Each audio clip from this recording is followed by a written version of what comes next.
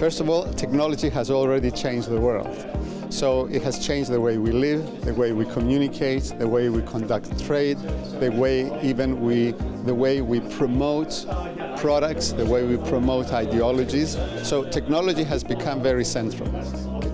However, technology today has become the infrastructure of globalization, and that creates a new reality. The internet is a tool that is exploited a lot in things like social media, for example, to create a reality that isn't always based in fact. And I think everyone is aware of that to some degree. So it's very interesting to see how people parse that information and how they digest it now.